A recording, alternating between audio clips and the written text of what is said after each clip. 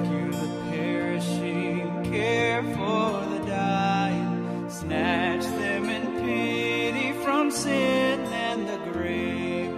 Weep o'er the erring one, lift up the fallen, tell them of Jesus the mighty to save. Rescue the perishing, care for the dying, Jesus is merciful, Jesus will save.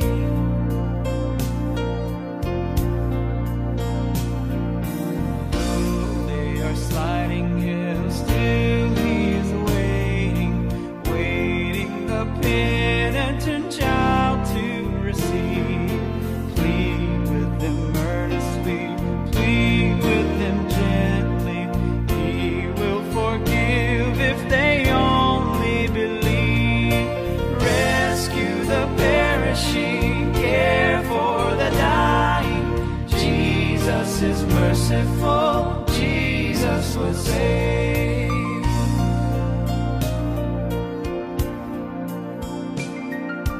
Down in the human heart, crushed by the tempter, feelings lie buried that grace can restore. Touched by a loving heart, wakened by kindness, chords that are broken will vibrate once more. Rescue the perishing, care for the dying, Jesus is merciful, Jesus will save.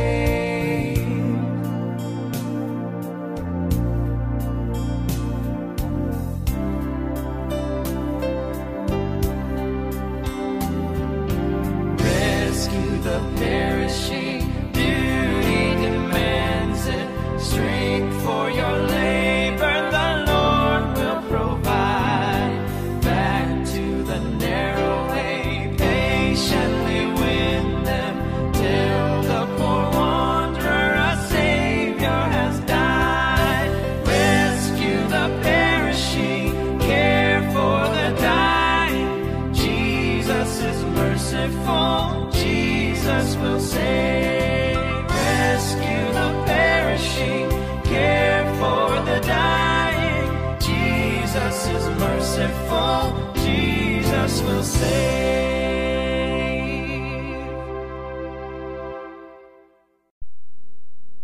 The following presentation is brought to you by the Antidote to Deception Media Ministry, online at theantidotetodeception.com. And now, our featured presentation, Come Before Winter.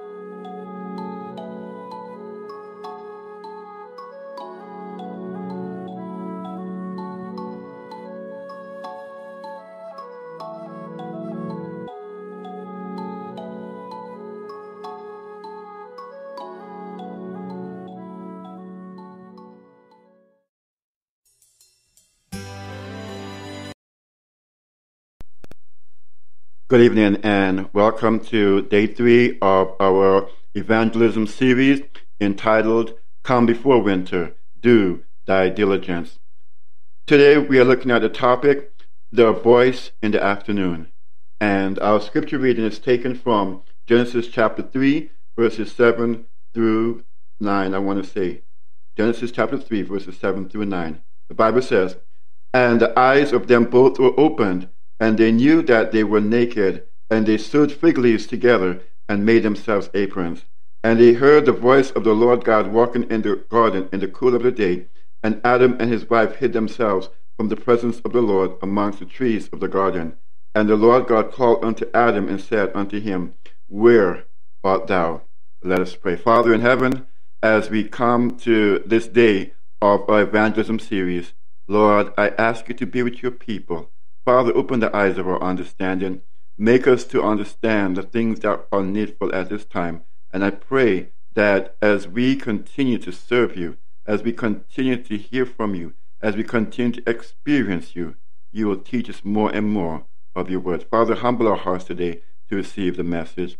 May those who this word is intended for be in the listening audience, I pray. In Jesus' name, amen. So, following these items of music and our theme song, when you hear that, you'll know that we are about to begin the message, I come to the garden alone. Thank you again for joining us, and you're listening to The Antidote to Deception Internet Radio. You're listening to The Antidote to Deception.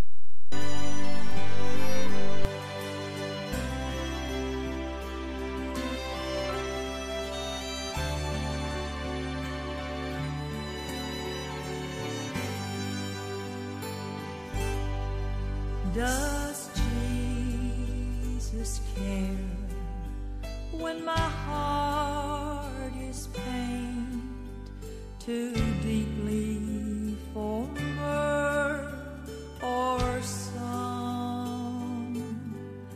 As the burdens press and the cares distress and the way grows weary and long. Oh yes, He cares. I know He cares. His heart is touched with my grief. When the way grows weary, the long night dreary, I know my Savior cares. Does Jesus care when my way is dark with a nameless dread and fear?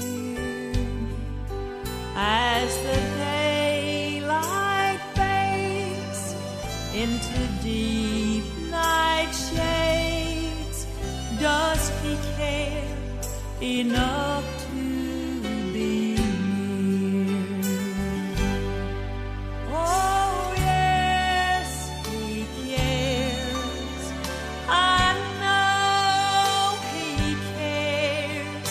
His heart is touched with my grief.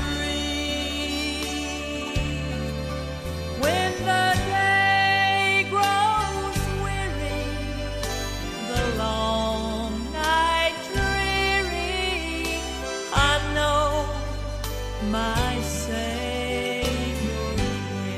cares.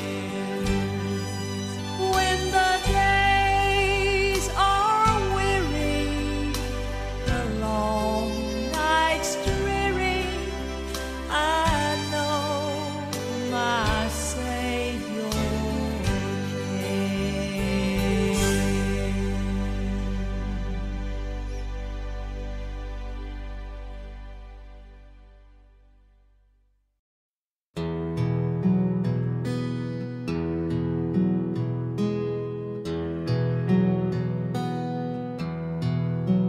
I come to the garden alone, while the dew is still on the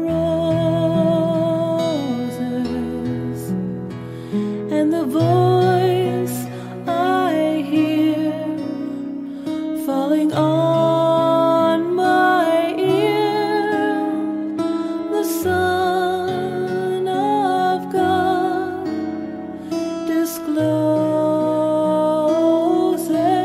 and He walks with me, and He talks with me, and He tells me I am His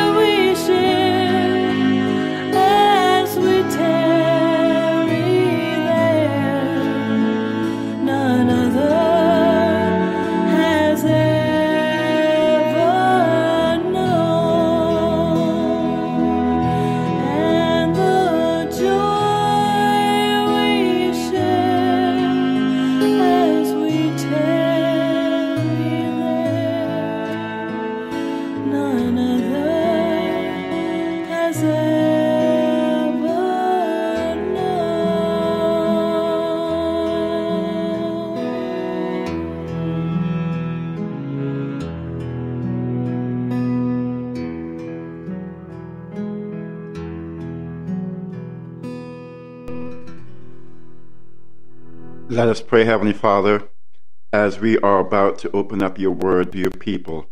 We ask for insight, we ask for wisdom, we ask for knowledge, we ask for understanding, we ask for clarity, O Lord God. But most of all, we ask for your Spirit's guidance, direction, and leading and teaching, so that the words may come through with clarity. Father, right now I pray that you'll open up the airwaves. Wherever people are able to listen, I pray, Father, that you will give opportunity. I pray, Father, that whoever needs to hear this will hear this. Thank you, O God, for being a prayer hearing, prayer answering God. And we come to you now as humbly as we know how to supplicate the throne of heaven and to seek your face, O God of Jacob, we pray. Amen. So as we started looking at yesterday, Adam and Eve, God's created.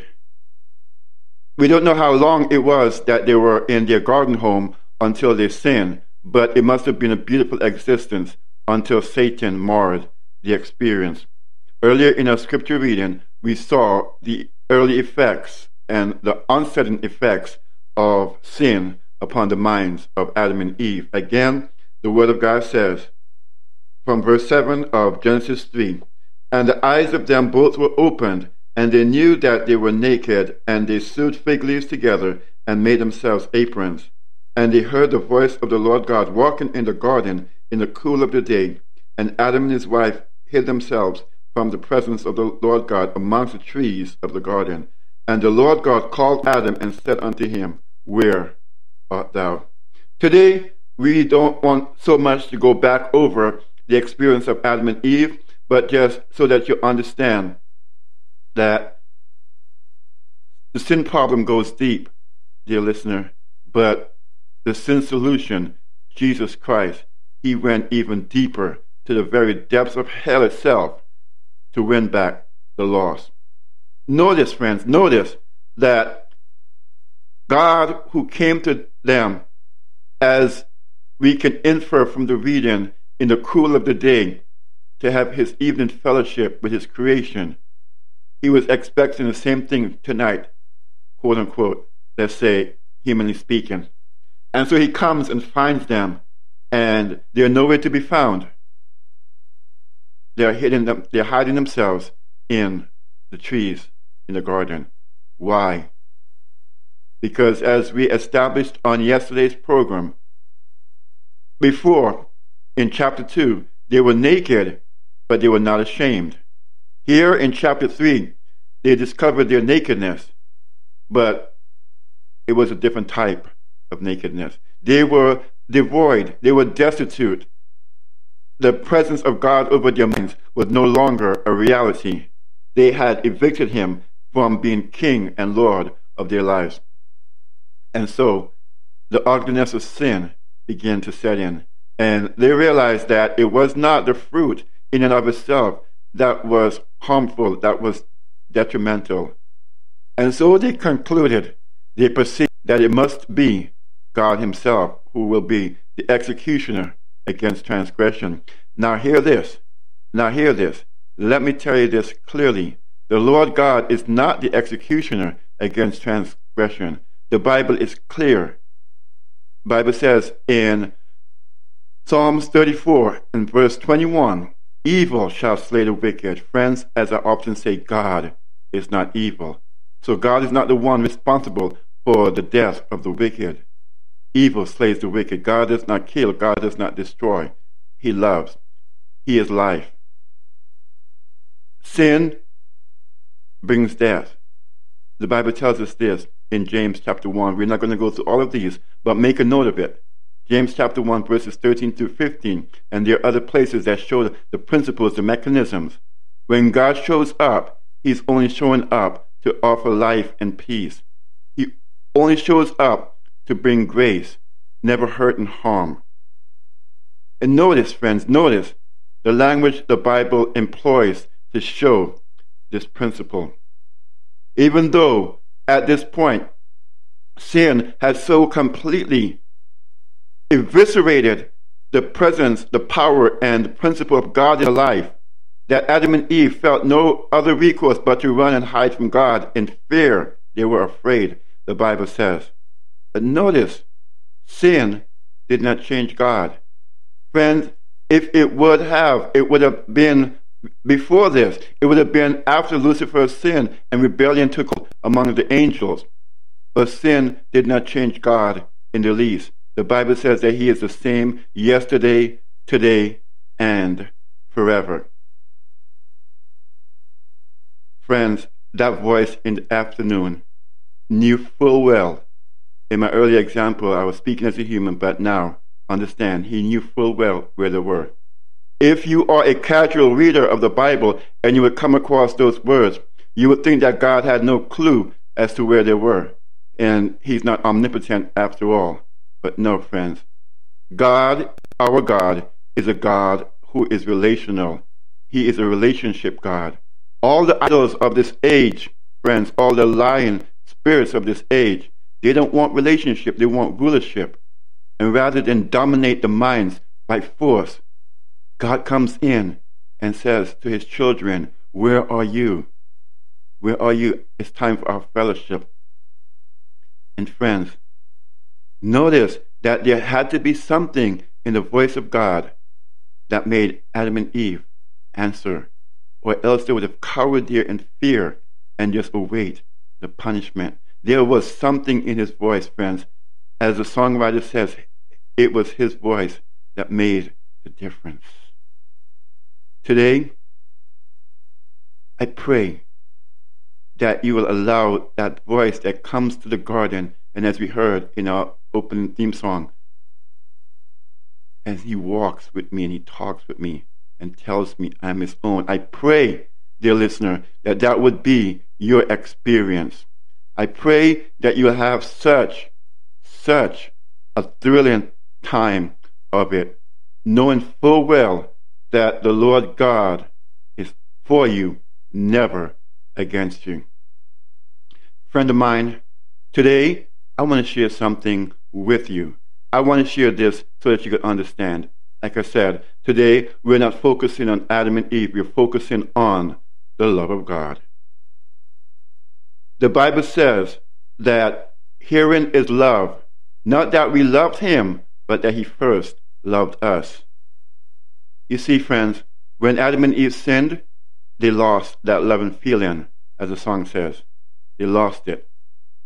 And God was coming to bring it back. God was coming to reinstitute it. But you see, of course, as always, sin has to be played out.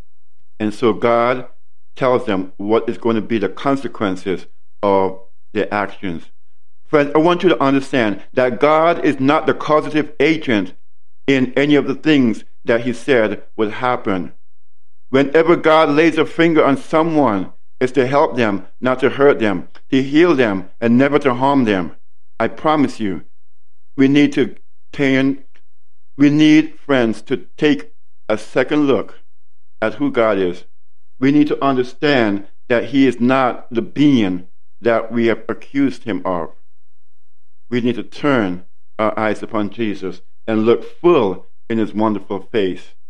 We need to realize that the God that we serve, the God that I'm appealing for you to serve, is not the God that has been portrayed all along, the one that takes lives, the ones that when someone rebels, he punishes them. God is not the punisher, my friend. God told us what will be the outcome. God does not lift a finger to harm any person. The Bible tells us that God's love is revealed in him being even willing to give over to the demands of the creation. If they want to go further from him as they could, and the furthest you can go from God is into the second death, God will honor your request, my friend. Remember on yesterday we talked about the atheist who was trying to remember the name of Darwin's book with his debate with the Christian apologist. And in order to do so, he had to invoke the name of God. And like I said, I don't know, but I'm willing to bet that our Almighty God would have condescended to go and whisper in that man's ear the name of the book that denied his existence, just to show that how real he is.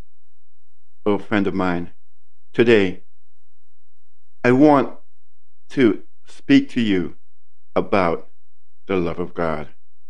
You see, friends, the love of God is not just revealed as we see in John 3:16, for God so loved the world that he gave his only begotten Son. But it is also revealed in the fact that he allows us to make our free choice. He did not stand in the way of Adam and Eve choosing. He told them what would happen if they made the wrong choice, but he never once interfered in their freedom of choice. That's the God, friend, that's the God of the universe. And I'm telling you, the reason why you want to serve him is because even after you throw in your lot with the people of God, you're still free to say, I do not like what I'm seeing. I do not like the merchandise. I want a refund. I want a full refund at that too. And you're free to walk away. You are not under obligations, under bondage when it comes to God, my friend. It has to be a humble service. It has to be a voluntary sacrifice. It has to come from a place of love. Friends, understand that the voice that came to Adam and Eve in the afternoon, it was a loving voice. It was a soothing voice. It was a peaceful voice. It was his voice that made all the difference in the world. Today, I want you to realize the love of God. I want you to understand the love of God. I don't want you to be out there and thinking that the God that I'm seeking to have you worship is this malicious, tyrannical God that, or just because you are a drinker, a prostitute, because you do quote-unquote bad things, that he's going to turn on you and punish you because you are exercising the choice that he gave you. Friends, no. I'm not one of those people who try to scare people by telling them that God destroys the rebellious. He does not. The rebellious destroy themselves by their own choice. That's the tough part to hear. That's the one thing to hear, because naturally as humans, we are self-preserving, self-preservationists. Look at Adam and Eve, as we're talking about. When they figured that they were about to die, they ran and hid. And so many of their children have done the same. Oh, my friends, let me tell you this. The voice of God makes all the difference in the world. I'm going to read this scripture, and then we're going to pause as we hear just that. His voice makes the difference. So we're going to turn to 1 Kings chapter 19, and we're going to begin from verse 9. This is speaking of Elijah when he fled after he heard that Jezebel was coming after him to do to him what he did to her prophets. So picking up from verse 9 of 1 Kings 19, the Bible says, "And he came thither unto a cave," reading from the King James, as I usually do, "and lodged there. And behold, the word of the Lord came to him, and he said unto him, What dost thou here, Elijah? And he said, I have been very jealous for the Lord God of hosts, for the children of Israel have broken thy covenant, thrown down thine altars, and slain thy prophets with the sword. And I, even I only, am left, and they seek my life to take it away. And he said, Go forth and stand upon the mountain before the Lord. And behold, the Lord passed by, and a great and strong wind rent the mountains, and brake it in pieces the rocks before, and rent it in pieces the rocks before the Lord. But the Lord was not in the wind, and after the wind an earthquake, but the Lord was not in the earthquake. And after the earthquake a fire, but the Lord was not in the fire. And after the fire a still small voice. And it was so that when Elijah heard it, that he wrapped his face in his mantle and went and stood in the entering of the cave."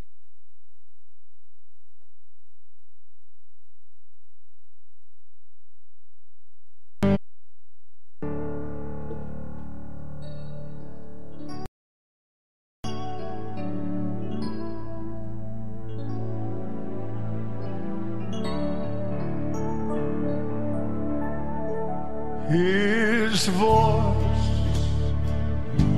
makes the difference.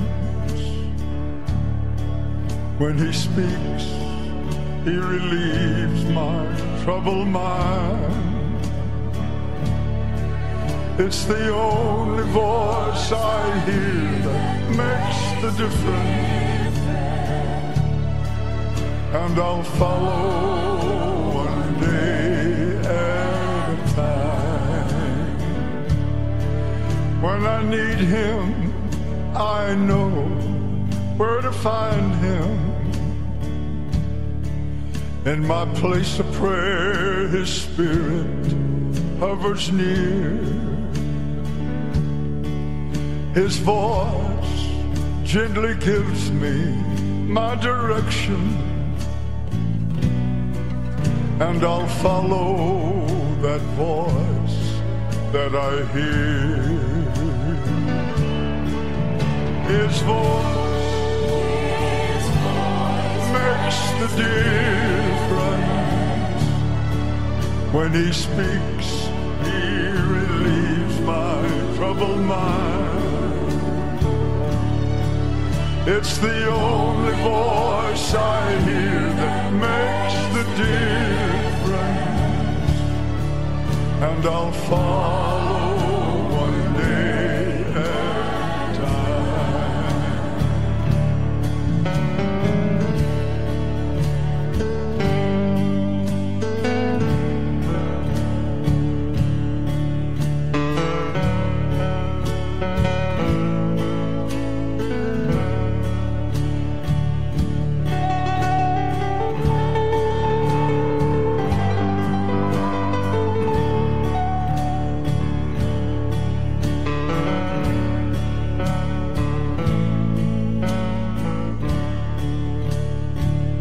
You know, his voice is a strong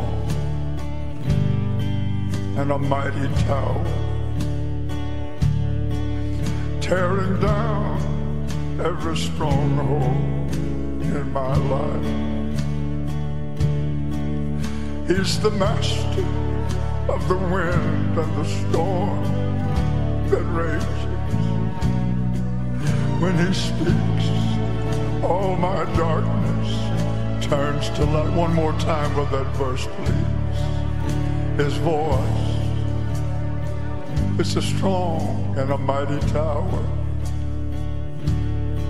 tearing down every stronghold in my life. He's the master of the wind and sea that rages. When he speaks, all my darkness turns to night. Thank God his voice makes the difference. When he speaks, he relieves my trouble. It's the only voice I hear that makes the difference. And I'll follow one day. One more time, please. Thank God his voice makes the difference. When he speaks, he relieves my troubled mind. It's the only voice I hear that makes the difference. So I'll follow one day at a time. So I'll follow one day at a time.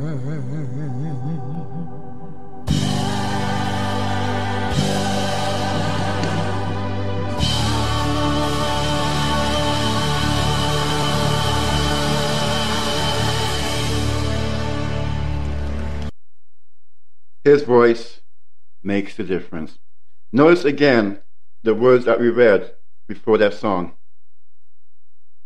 And he said, "Go forth," Lord speaking, "and stand upon the mountain before the Lord.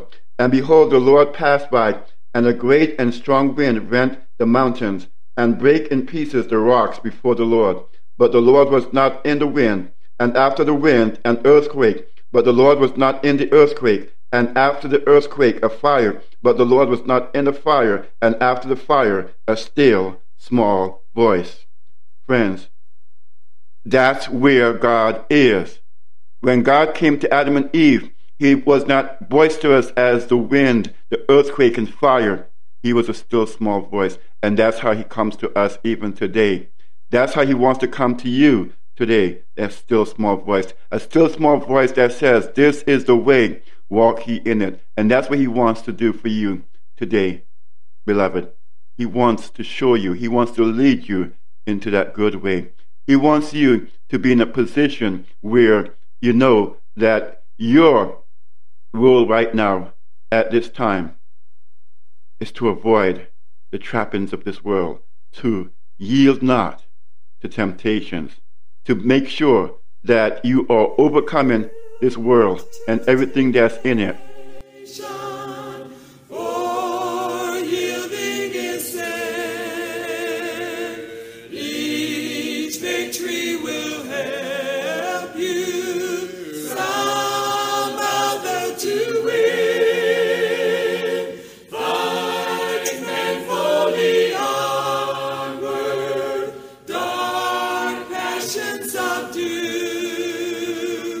Look ever to Jesus, He will carry you through. Ask the Savior to help you, comfort, strengthen, and keep you. He is willing to aid you. He will carry you through. Shun evil companions, bad language disdain. God's name hold in reverence, nor take it in vain. Be thoughtful and earnest, kind-hearted and true. Amen. Look ever to Jesus, He will carry you through. Ask the Savior to help you, comfort, strengthen, and keep you. He is willing to aid you. He will carry you through. To Him that o'ercometh, God giveth the crown. Through faith we will conquer, though often cast down. He who is our Savior, our strength will renew. Look ever to Jesus, He will carry you through. Ask the Savior to help you, comfort, strengthen, and keep you. He is willing to aid you. He will carry you, you. Just ask Him, the Savior, to help you. You just ask Him to comfort and strengthen and keep you. Jesus, He is willing and He's ready to aid you. I know that Jesus will carry you through. You just ask Him, the Savior, to help you. You just ask Him to comfort and strengthen and keep you. Jesus, He is willing and He's ready to aid you. I know that Jesus will carry you, carry you.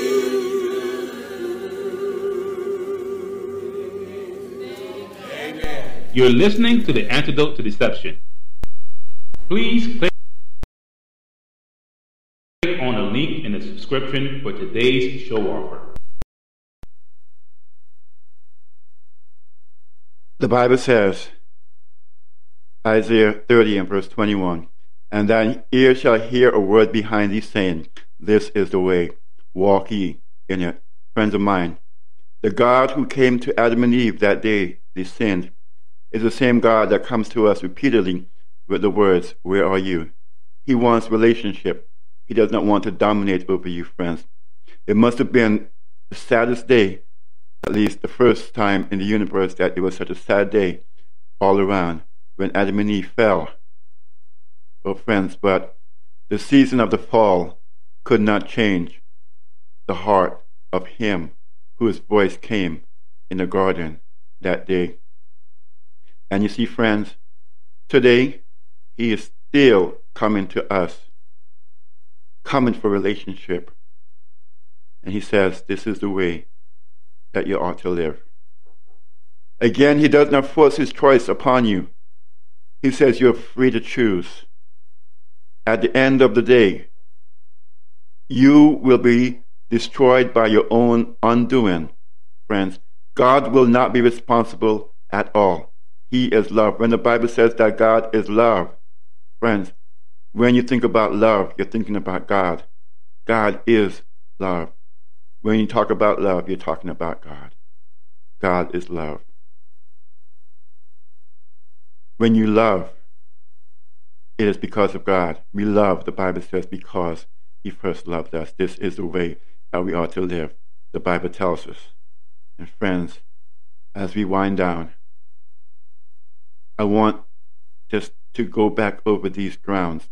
Friends, when Adam and Eve fell, God did not come into the garden stormy mad with lightning bolts emanating from his forehead just to show how mad he was. The Bible is clear. It says that Adam heard the voice of the Lord walking. What a descriptive picture, my friends. And yet they ran. Not because they feared the love that was God trying to give them. No, they did not fear love. They were afraid of death. But they heard. You see, friends, that's the irony, friends. That's the irony. They did not hear earthquake walk. They did not hear a fire walk. They did not hear a windstorm walk. They heard the voice of the Lord, as he always did, gently coming to them in the garden. But now, truly, truly, more naked than the physical naked were they, that all reason goes out the door. All reason flies out the window, and they tried to hide themselves from him who has eyes everywhere, all over the universe. Nothing escapes his gaze. But in their sin-ridden condition, they could not comprehend this, of course, and you could understand why. Beloved, still, we see the manifestation of God, and we are left to proclaim, oh, what love. Oh, what manner of love the Father has bestowed upon us, undeserving mortals as we are. Oh, how he loves you. Oh, how he loves me. What a mighty, mighty God we serve. And I pray that it is the prayer of your heart, dear beloved, to fall more and more in love with him each and every day. I pray that you don't ever stop making that a thing. Keep on, beloved, keep on falling in love with Jesus. You're listening to The Antidote to Deception. Keep falling in love with him over and over and over and over again. I keep falling in love with him over and over and over and over again. He gets sweeter and sweeter as the days go by. Oh, what a love between my Lord and I keep falling in love with him over and over and over and over again. When I first fell in love with Jesus,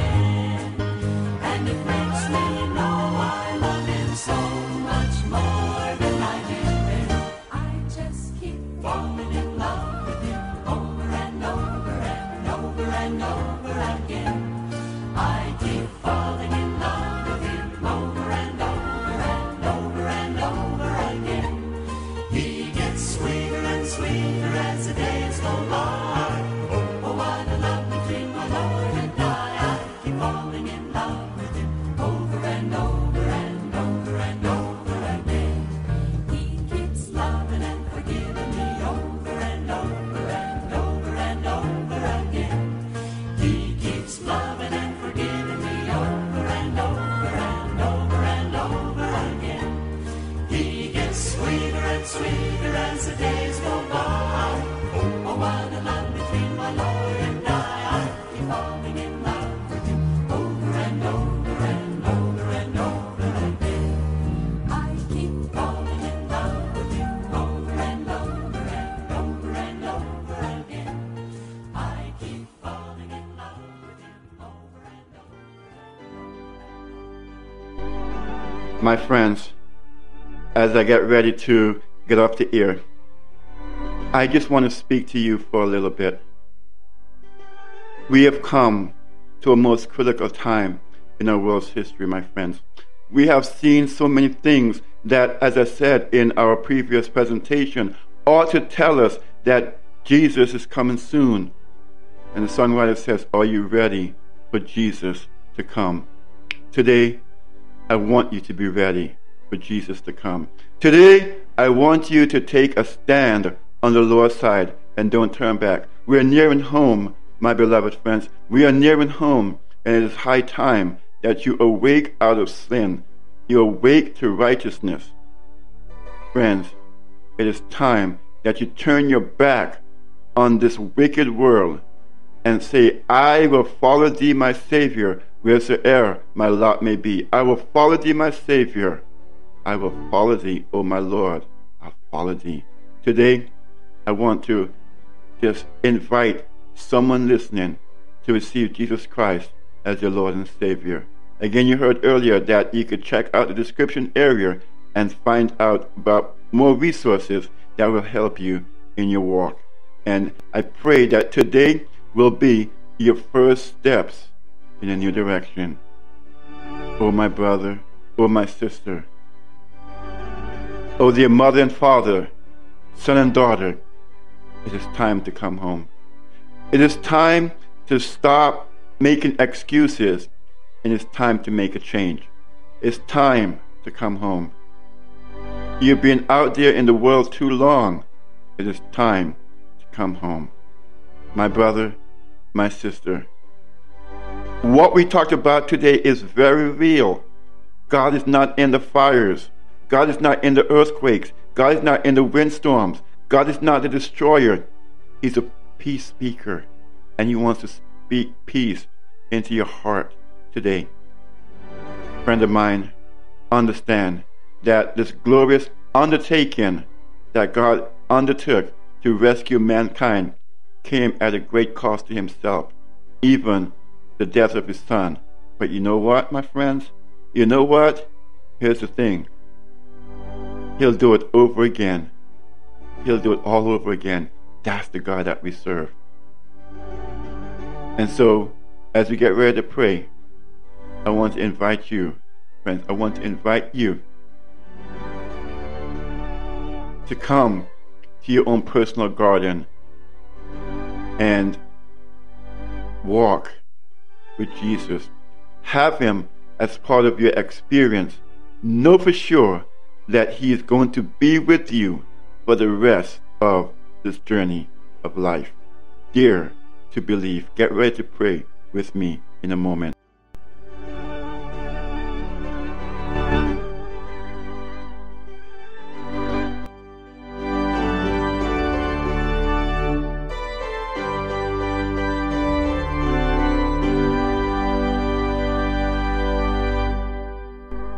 Heavenly Father, in the name of Jesus, I want to present every person who is desiring to make the decision to go all the way with you. Father, I give them into your hands right now, and I pray in the name of Jesus that you will receive them. Father God, today we humble our hearts before you, and we just say, thank you, Lord. Thank you for your amazing love. Thank you for your amazing grace. Thank you for your amazing presence.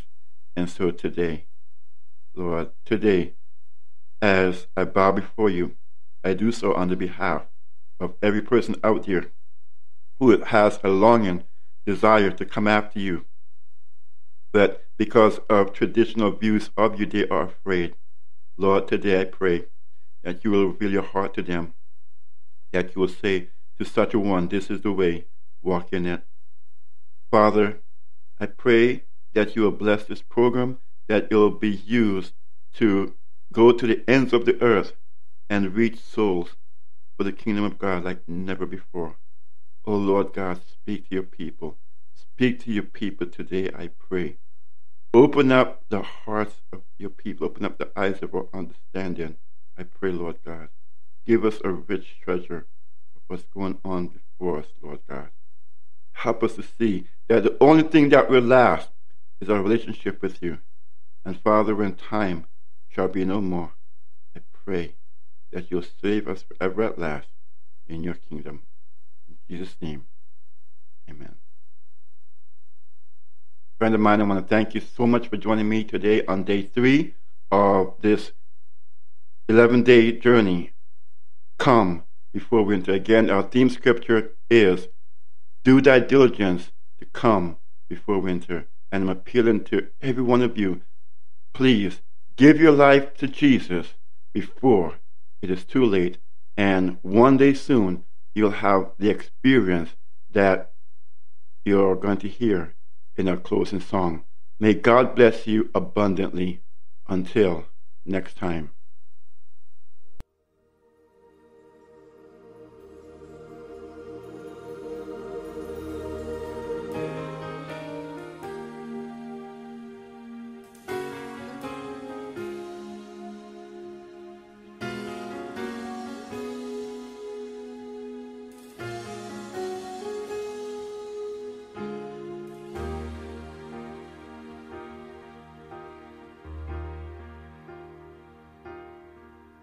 Now I'm standing in your presence, in the presence of the King, and I hear a multitude of voices as all creation sings. Now they're watching from the grandstands, these mighty men of old, as the final curtain rises and redemption's plan unfolds. Mount Zion, heavenly Jerusalem, I can hear the angels singing. on Mount Zion, Heavenly Jerusalem, like 100 oceans crashing, like thunder in the sky, about 1 billion voices singing. glory to His name on high. For the Lord our God, the Almighty, for the Lord God Almighty reigns.